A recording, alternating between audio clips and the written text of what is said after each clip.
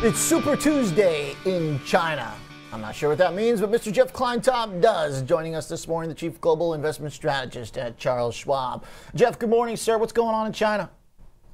Good morning. Well, this is one of the most important political days in China. China's Premier Li delivered the government work report speech. That's not a great title, but it's one of the most important announcements of 2024 for the world's second largest economy. So I listened pretty closely to this last night, or more accurately, I read the English language transcript closely.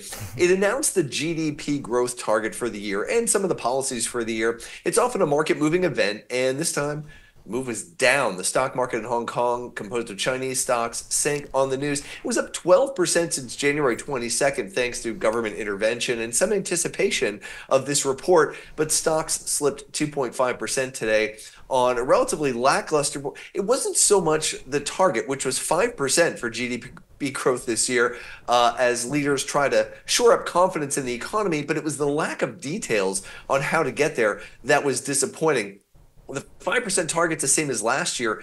And Oliver, that's interesting for two reasons. First, it's only the second time in a decade that the target wasn't lowered. China recognizes that as its economy gets bigger, the pace of growth must naturally slow down. The only other time China kept its growth target steady in the last 10 years was in 2018, and that was when it was dealing with the start of the Trump trade war, and it wanted to signal confidence in the face of adverse conditions. It may be doing that again today. So that was the good news. But the second thing is that the report said support was needed on all fronts to get there, but the report didn't include any of that additional support. How is China going to meet a 5% GDP target when they had to boost their federal deficit, their fiscal deficit to 3.8% last year? They're only going to target 3% this year.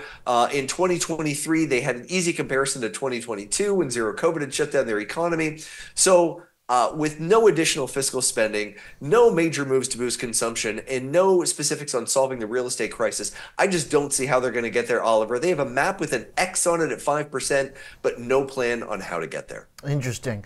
Okay, so it sounds like they just kind of have like a default range based on history of what they think they might be able to get to. I mean, 5%, pretty low by their standards of the last 20 years. If we run that GDP chart again, it gives us good perspective in case anyone forgot about how booming their growth was and how uniquely low this 5% is. Obviously, we popped up from COVID down there in the bottom right a little bit, but still in a general downtrend. So the thing is that the Chinese stocks, even as GDP was slowing down, weren't terrible the last several years. I mean, they kind of went nowhere. But lately, of course, they're going down generally. So what has changed, do you think, here, Jeff, in the market's lack of tolerance for their economy?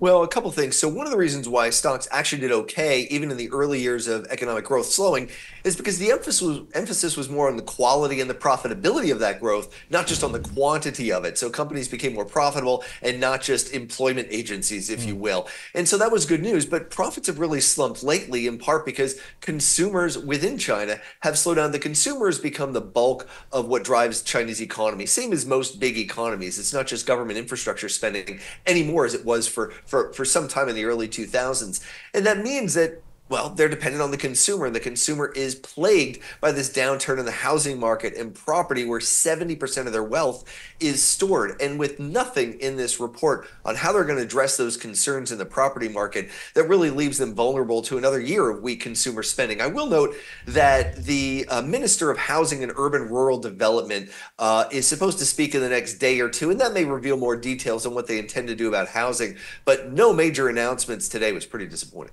Okay. Last point on China, Jeff, is should we be thinking about our election impact on them? There's a lot of debate around what approach there's certainly Trump had. Yeah, go ahead. Sorry, a little bit of an audio glitch there. I mean, I think certainly higher inflation coming from maybe new tariffs in Trump administration, or even coming from the Biden administration here in the next 6 months or so. And what would that mean? I think we've got to look at what happened last time. To recap, back in 2018, during his first term, Trump imposed a 25% tariff on about $250 billion worth of imports and a 7.5% tariff on another $112 billion worth of Chinese imports. And that means a tariff overall of about 13% on all goods that were imported from China. But it didn't result in much of an inflation impact for a number of different reasons. And one is because in this chart right here, you can see there was a lot of substitution going on. Basically, the drop in imports to the US from China was exactly offset by the increase in imports to the US from Vietnam, Cambodia, and Thailand, which was exactly how much more China exported to those three countries. So the US just imported the same stuff it got from China. It just passed through other Asian countries first to avoid those tariffs. And the same thing could happen again, mitigating the China tariff impact. So I wouldn't jump to any conclusions yet about inflation, the inflationary consequences of new tariffs from China, given how the world tends to maybe do some trade laundering when it needs to. Okay, fascinating. All right, love that chart. There's so much debate around kind of what impact tariffs had. That one seems to be pretty clearly a place where we can say they had some role. All right, let's talk Europe, Jeff. To the inflation side, right? Once you leave China where things are very slow, the main subject is still inflation everywhere else, right? Yeah, that's right. So the European Central Bank's got a meeting on Thursday. Tomorrow is the Bank of Canada. And the market's still holding on to a small chance of a rate cut. And that's partly because German inflation slowed in February, feeding expectations that the ECB would start lowering rates. President Lagarde of the ECB already told us earlier this year that the next move for rates was lower, but it's probably too early to expect it to happen on Thursday. Germany, France, Spain, inflation's coming down everywhere. And it's actually surprising on the downside. On a positive note, this chart here is rather interesting. The green part of this chart, this is a breakdown of inflation in Germany. The green portion is transportation costs. Now, remember, we've got this rerouting of ships around Africa rather than through the Suez Canal for much of February. And those costs, while they jumped, really didn't pick up too much here in terms of the actual impact on businesses. So already we're seeing signs of those transportation costs peaking. So that could mean that this manufacturing recovery may continue, and we're not really seeing much of a flow through to final inflation from the seaborne transportation costs. So relatively good news there, but I think we're going to hear more of a status quo from the ECB and really still pointing to a June start to those rate cuts. All right. So things going in the right direction still. It seems like the market has coalesced around this summer, June basically, as the event. Think so?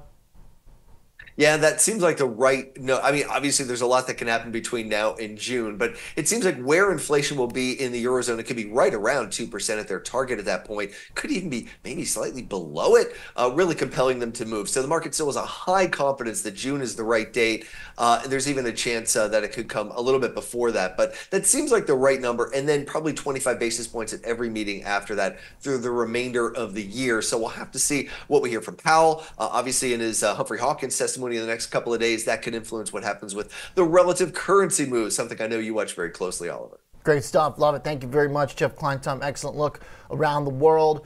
ECB tomorrow. And Jerome Powell, too, next 2 days. So it's going to be pretty busy. Thanks, Jeff, Chief Global Investment Strategist at Charles Schwab.